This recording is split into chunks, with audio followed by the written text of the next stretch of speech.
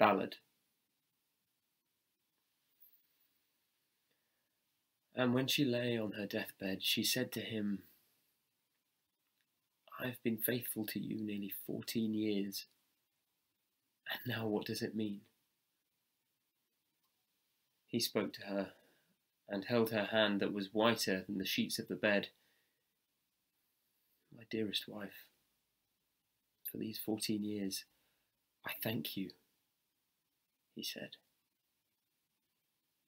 "The dress I always wore," she said, "the colour of it was grey, and what I ate was soup and fish, I'm almost sorry to say." He held her hand the way someone holds a weak rope in the sea, already drowning, and said, "You were a good wife to me." And she said to him, "How quickly it goes. How white my hand is. Look." And she saw the words, like a broken reed, on the page of an old school book.